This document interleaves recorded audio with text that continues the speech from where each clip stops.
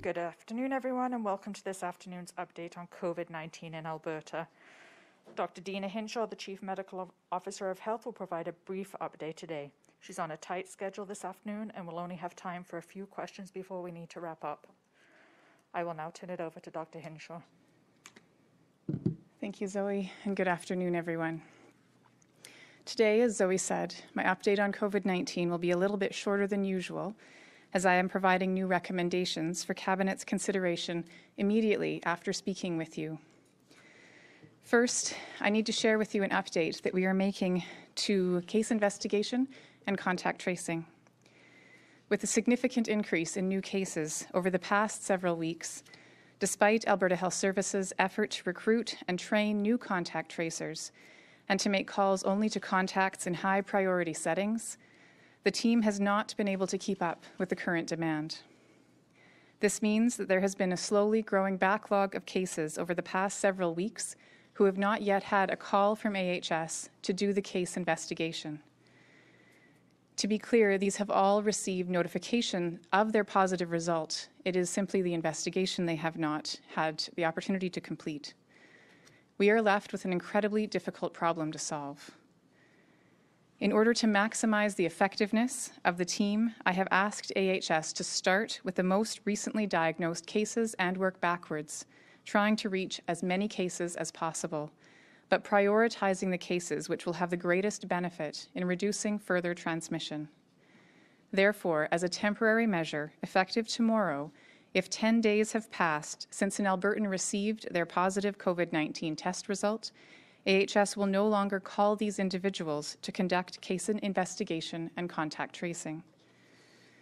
Instead, these individuals will receive a text message that will notify them to not expect a call and to provide them on guidance on if and when their isolation period has ended. All of the cases in the backlog, as I said, received notification of their positive test result, and they were already instructed to isolate and notify their own close contacts via text message. I am sorry that this change will leave a group of people without the opportunity to have a conversation with AHS to understand where they acquired the infection and how to better prevent onward spread. But we must focus on looking forward and using our contact tracers where they have the greatest impact. I want to reinforce that anyone diagnosed with COVID-19 must stay home and distanced from all others, even members of their same household, until 10 days have passed from the start of their symptoms or until their symptoms resolve, whichever is longer. This is true whether or not cases receive a call. Because Alberta Health Services will not be able to get to every case that is currently in the backlog, I want to be transparent and also acknowledge that we may not be able to track and record every case that may be linked to a school in the last 2 weeks. School-aged children will continue to be part of the priority calls in the most recent cases. To date, our schools have done an excellent job supporting the public health measures, and in-school transmission has occurred only 182 times, with 99 of these having only one new case as a result. I am confident that because of the diligence of our schools, parents, guardians, and students, the number of cases in schools will remain stable, and we will continue to see a limited number of transmission events in schools. The best thing we can do to protect schools is to lower community transmission. I recognize this lack of follow-up of some cases is far from ideal, but we need to focus our resources on current cases in order to have the most impact. I want to reassure Albertans that we have always prioritized follow-up of healthcare workers and those who work in continuing care, as their samples are flagged through a separate mechanism. Therefore, cases in these workers should not be part of the backlog. To further reduce this backlog now and going forward, effective today, all Albertans who test positive for COVID-19 will receive a text message instead of a phone call at the time of their isolation period ending. Now for today's update.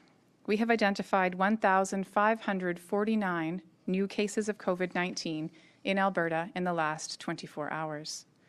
We completed about 19,500 tests yesterday, and our provincial positivity rate sits at about 8%. There are currently active alerts or outbreaks in 304 schools, about 13% of the schools in Alberta. This number includes 64 schools that are currently on the watch list. There are now 328 people in hospital with COVID-19, including 62 in ICU. Sadly, I must also report 5 new deaths from COVID-19 in Alberta. My thoughts go out to everyone who has lost a loved one to any cause during this pandemic. I know that many families and friends continue to grieve those who they've lost. I have now reported 476 deaths from COVID-19, which is both a reminder of this virus's deadly potential and further proof that we must take steps to reduce community transmission. It's clear that we have reached a precarious point in Alberta. The virus is spreading faster and more widely than at any other point during the pandemic. Last Monday, we announced 860 new cases. On Sunday, less than a week later, we announced 1,584. The number of fatalities from this virus is growing, and the number of hospitalizations and ICU admissions continues to rise, challenging the health system's ability to deliver the care that Albertans need in the future. This is impacting the care not only for those suffering from COVID-19, but from a wide range of other health needs. To put it as plainly as possible, this is like a snowball rolling down a hill, growing bigger and faster, and it will continue unless we implement strong measures to stop. We must take action. Waiting any longer will impact our ability to care for Albertans in the weeks and months ahead. As Chief Medical Officer of Health, my role is to provide advice to government on how to protect the health of Albertans.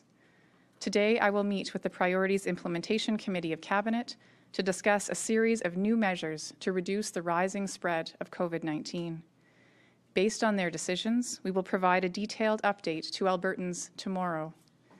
I will also hold media availabilities every day this week to provide the latest information available and to answer whatever questions I can. We will provide more information tomorrow once decisions are made, but I wanted to provide this information today and to provide a message for everyone in our province. I need your help, and we all need to work together. The spread of the virus, the impact on our health system, and the challenges it poses to our health are serious. We all need to reduce our social and cohort interactions as much as possible. If you can adapt your life to reduce the amount of time that you spend interacting with others, please do so now. This is a challenging moment, but our province is strong and there is hope. We are seeing extremely promising news around vaccines and treatments, which may start being available sometime in the new year.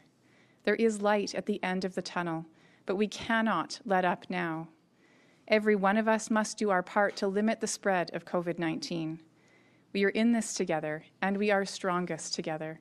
Thank you, and I'm happy to take questions. Okay, thank you, Dr. Hinshaw. There are many questions in the queue already today.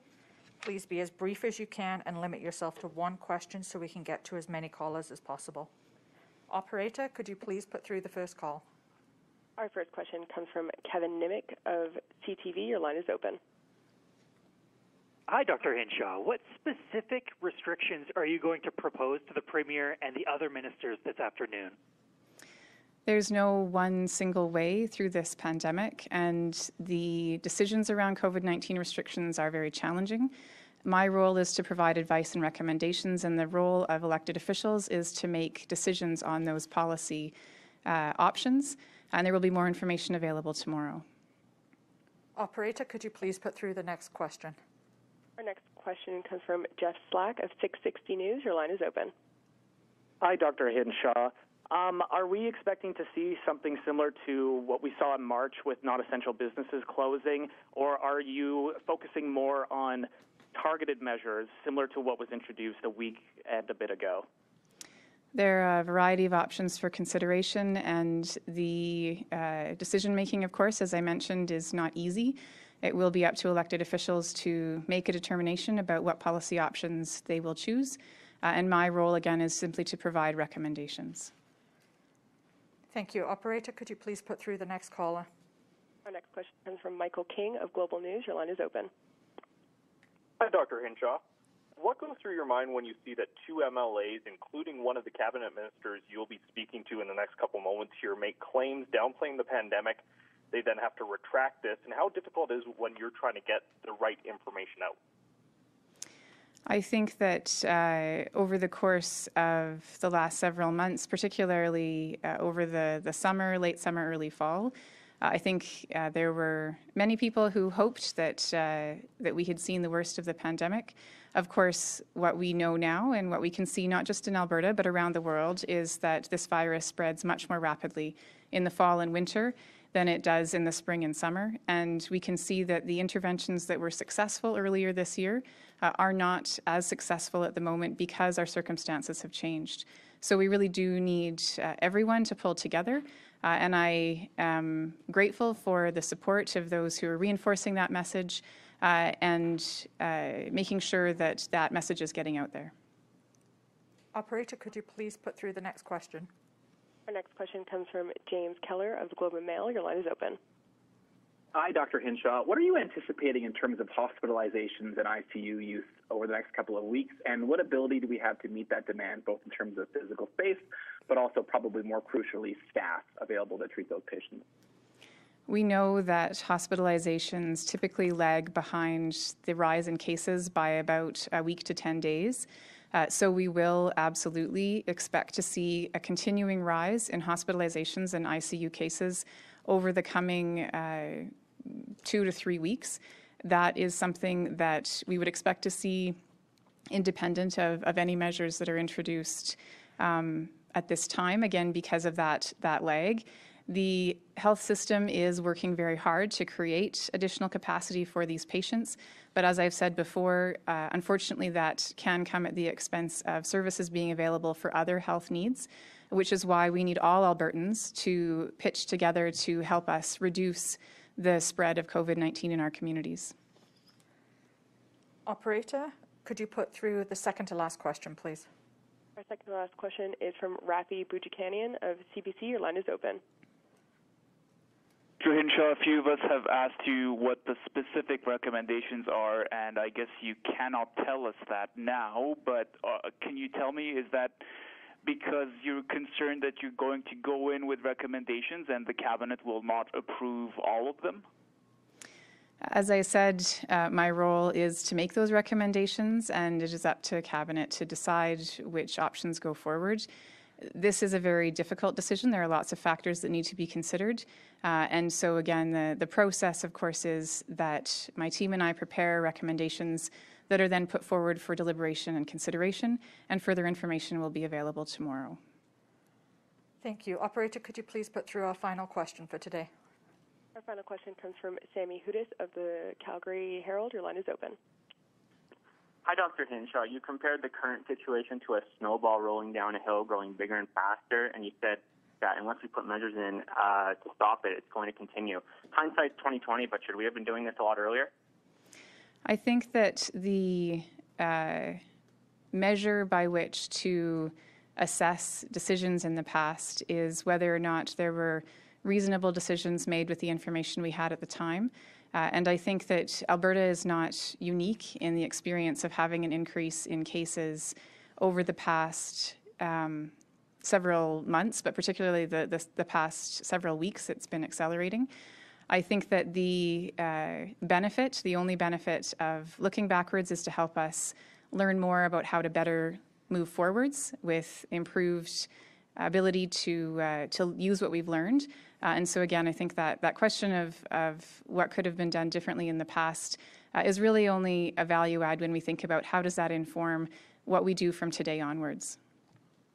Thank you. That concludes today's availability. We'll provide another update tomorrow. Have a good afternoon.